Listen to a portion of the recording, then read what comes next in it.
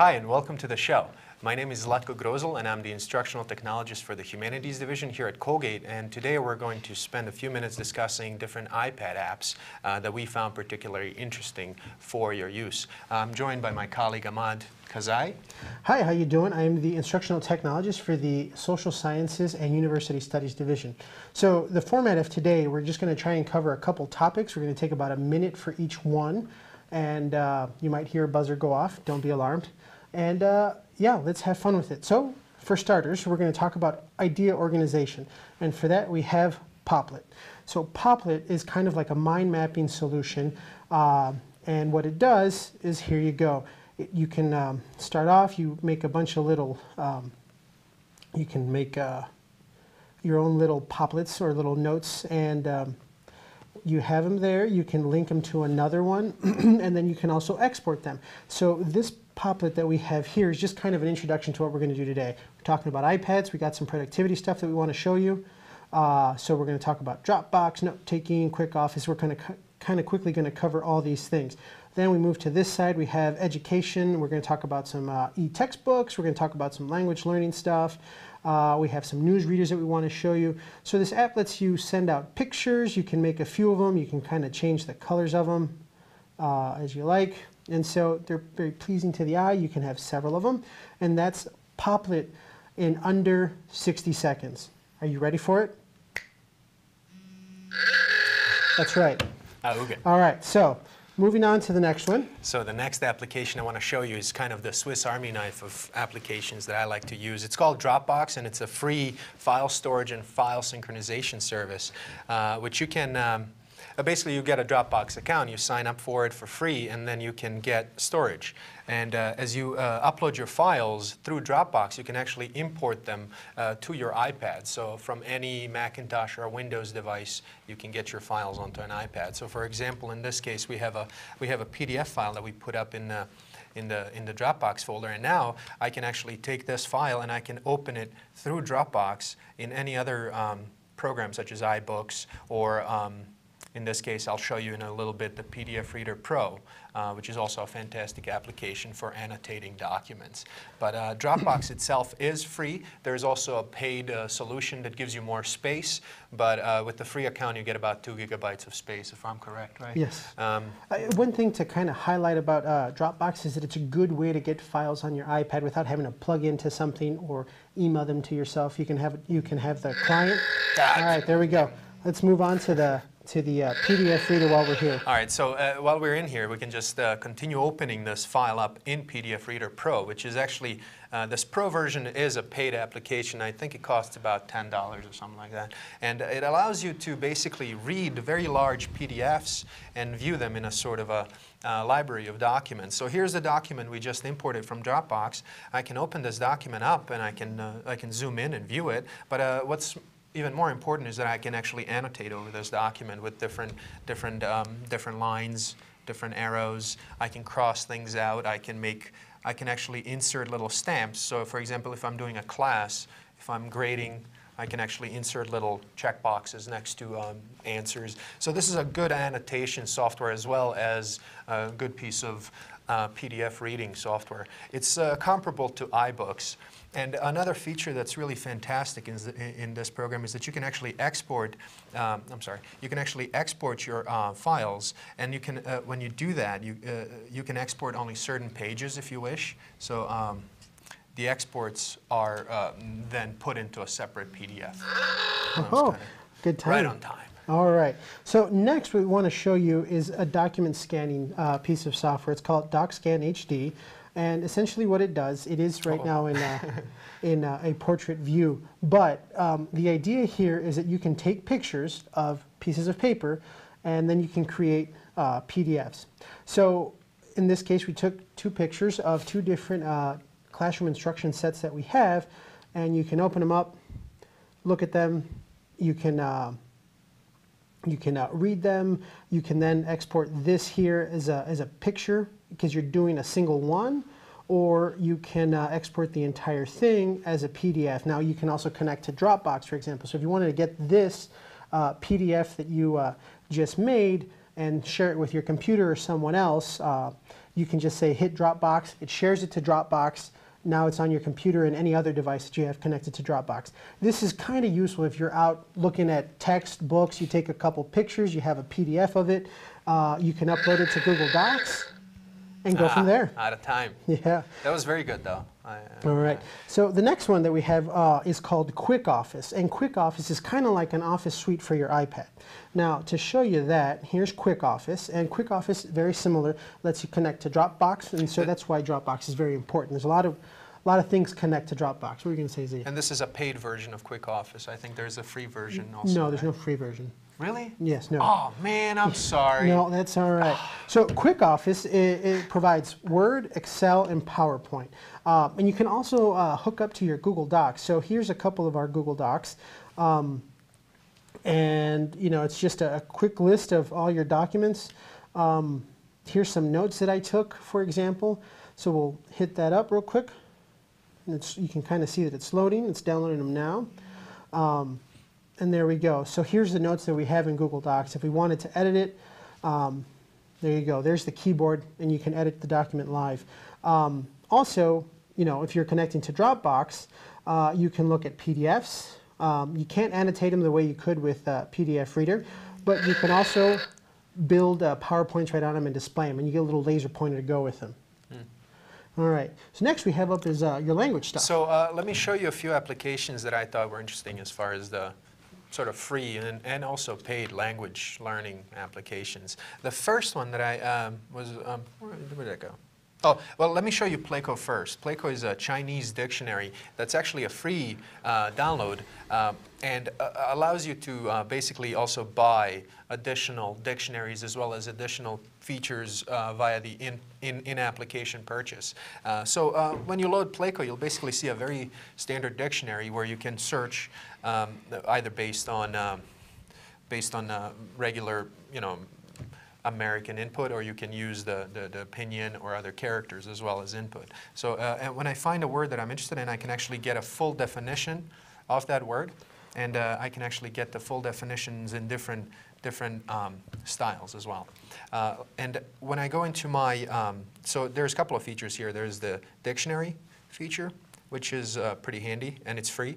Then there's it's kind of a built-in reader for different, All right, let's move to your next language one. The next one that I wanted to show you is called Human Japanese. And in this case, I'll show you the light version, which is the free product. The paid version is about $14, I believe. And what this is actually an entire multimedia collection, book, which allows you to study Japanese from beginning to fairly advanced levels. The free version gives you 8 chapters of the book for free.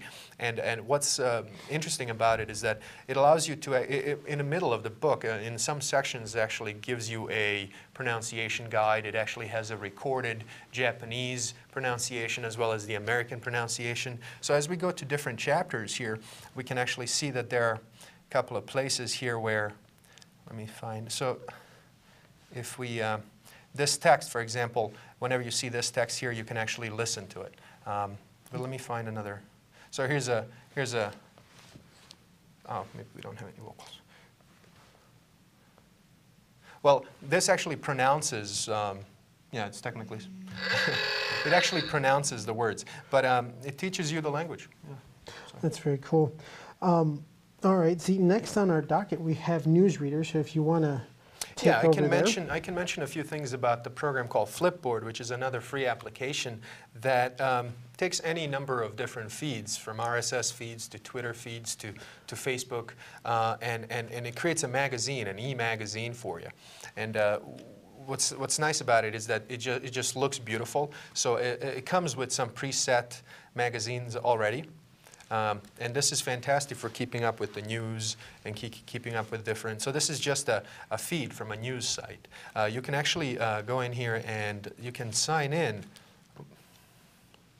You can sign in with your Twitter account, with your Facebook account, with Google Reader. And this is what I like to do. I like to sign in with my Google Reader, and I have my RSS feeds in my Google Reader, and that loads the RSS feeds inside Flipbook, and it gives you a nice EPUB style look and feel where you can kind of scroll through the posts as as if it was a magazine.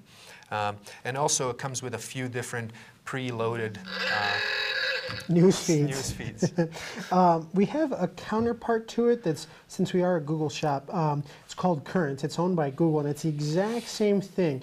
There's a few extra things that it can do. So the interface is a little bit different, but they work pretty much the same. So in this case here, I have some tech feeds that I like to follow. The nice thing about this and Flipboard is that if you already follow one of your own magazines, and we have spoken with some faculty, and they said that their magazines provide RSS feeds, this is a good way to kind of bring that into your iPad. Both Flipboard and Currents, when they're open and active, it's really nice because it will cache everything. So if you're getting ready to travel, you can kind of load up your magazines, your news feeds, and all that other good stuff, and it will it'll have it there ready for you. So the other thing about Currents that I wanted to point out was that Colgate has its own Current right now. It's we're prototyping it, but it's a good way to follow what's happening at Colgate. So if you're traveling, you want to know what's happening back there, or if you're an alumni and you want to know what's going on, you can hop on the Colgate University Current and kind of see what's going on today. So we're just starting to populate the content there, and there you go. This is also a free application. Also free. And the nice thing too is that if you have multiple devices, you sign in with your Google account, and whenever you open up on the other one, all your settings move over. That's kind of like wonderful. Flipboard. Once you create that account, right. It's ready to go. Right. All right. I think you cheated because you gave yourself extra time. I forgot to hit start. I'm sorry. All right. Let's move on to note taking. So here we have three things that we want to show you with note taking today, and it's just to kind of cover a variety of available apps. So first one is Notes Plus. You create a journal, and so you can have as many journals as you want. You can make folders so you can organize them. Now, again, there's a variety of apps. This one lets you write, you can type. One of the reasons I like this one is because I can highlight stuff, and I can say convert to text. Now, once that's there, oops. My text is too Can you small. resize it? Yeah, so we're going to do this one real quick just for you guys to see. And we'll convert that to text. That's great. And there you go. You can also import pictures. So that's the handwriting that I had there. It lets you convert it to typed text. Also, it recognizes shapes. So if you're taking notes in a class and you had to draw something, well, there you go. It makes a nice little vector graphic for you. Then you can draw on that. All right. Moving on to the next one we have. Well, I can mention a few things about this fantastic free application. It's called Dragon by the same people who make Naturally Speaking. And this application is actually a free application that allows you to dictate, and it does the transcription for you. So let's try this live on the air, see if this works. In this case, this is going to be correct. Now, I haven't actually tried it, but if this works, in this case, this is going to be correct. It's fantastic. And what's also nice is that you can start narrating a book, period. Next line. My chapter starts like this. So if I do this, generally it doesn't require any training to start doing this, and you see how you have the period. I have the period here. I have the new line. Yeah, so you can quite literally narrate this book without the need to train the program. Most of the time, what happens is that you need to spend hours training the program to recognize your voice. I did no training, and it's working pretty good. Yeah, no, actually, and just a quick note on this: you can add multiple notes. So you can have different chapters, at different times. It'll do it for you, and you can edit it if it wasn't correct. Yeah. One thing I want to mention about this program also, I know we're out of time, but it requires wireless connection to work. So if you're stuck in an elevator, it's not going to work. I just tried it earlier. If it's a Colgate Library elevator, there is wireless in there, just so you know. We have a movable router that goes up and down. And the last one is one of our newer ones, and we kind of brought this one up because it's. Let me start the timer. There you go. So it lets you, it gives you a little suite of pens. So you have a fountain pen, so you can kind of see how that works. Then you have a little sketch, or like a pencil, so you can do sketching. You have a thick pen. Then you have a fine point pen. And of course you can switch colors between this. And then you have a paintbrush, which kind of acts like a paintbrush would. and you can overlap colors. We thought this was an interesting app because you can have, let's close that up, you can have multiple journals, and so a lot of people use this for note taking, a lot of people use this to sketch ideas. Some of the samples that are already included kind of just show you how it's used. This is all done by hand. Yeah, this was all done by hand, just kind of talking about the different types. So this, I mean, if you like to write your notes, this is a good way to do it. Looks beautiful too. All And right. I guess you can export those somehow? Yeah, so and you forth? can email those right out as JPEGs or a whole notebook. Yeah. All right, so now we're moving on to Google Apps? Or eBooks. We got ebooks okay. next. All right, so ebooks is a bit of an interesting topic. There's lots of ways to do it. We're going to show you today iBooks and the Apple iBook Store. So earlier today, I loaded this textbook, and it's called Life on Earth. It's a biology textbook, and it's one of the reasons that this is kind of a up-and-coming technology is because you can include videos in your stuff. So if we look at our table of contents, for example, so here we have an intro, and it starts off with a video. So like the book. This is a century in which we've got to solve the great problems and make the great I discoveries. won't make you watch all of it, but here's a couple sample chapters. If I decide that I want to look at Green Planet, I just hit that real quick, and then here we have Green Planet. And in this, you can embed videos as well. So we're kind of looking right now at how you can build your own textbooks if that's something you're interested in, but if you want to supplement some of your current material, there's math books, there's all sorts of books. I'm going to mention iBooks author as a secret keyword for that, because it's crucial. Let me get out of here.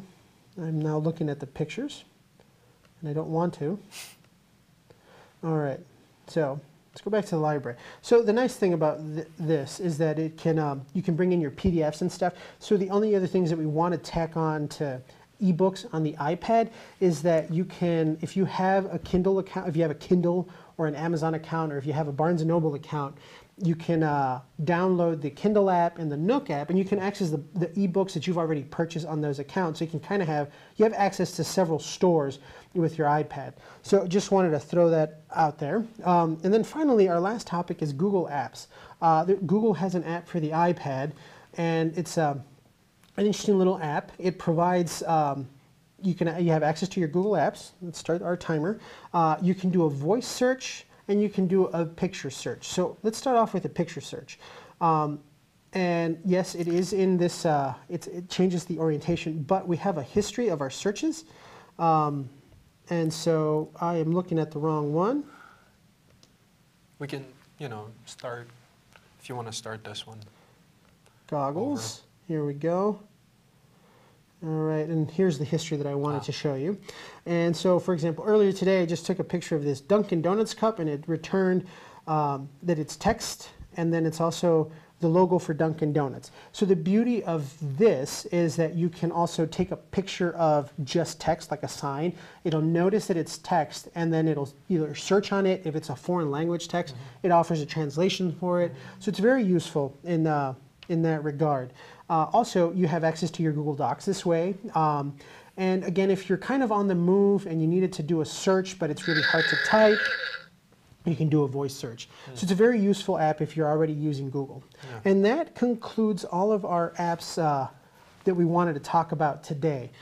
Any last thoughts? Yeah, I mean, I think that these applications are all, we've reviewed them, and I think we all agree that these applications are useful for pedagogy as well as for, just personal use. But mainly our goal here is to share with you the knowledge that we've acquired over about a year now of studying all these different applications. So we hope that this has been helpful, and please let us know if you have any questions. I assume that there is an email contact that we can share with the folks. Yeah, if you want to get any additional information on this, just contact itshelp@colgate.edu, and the questions will get routed to the right people. I think one thing I want to mention about apps in general is that even though we kind of highlighted one for each one and sometimes two for every topic that we brought up, there are a variety of apps. And if you don't like one thing in one, there's another app that you would possibly like. So for example, just in my note-taking folder, here's a variety of note-taking apps that I've looked at. I chose Notes Plus because of the vector graphics and the conversion to type text. It's something I liked, just because not everyone understands my writing, but so far it's done a great job like interpreting my stuff.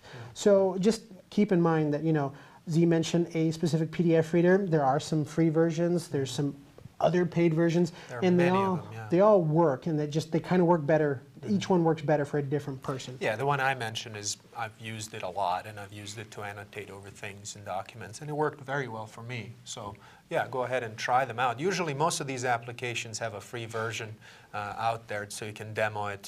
So we recommend just go ahead and try it. Yeah, absolutely. Not talking about apps now, we just wanted to point out that I think you saw when we were talking about one of the note-taking apps that we had a stylus.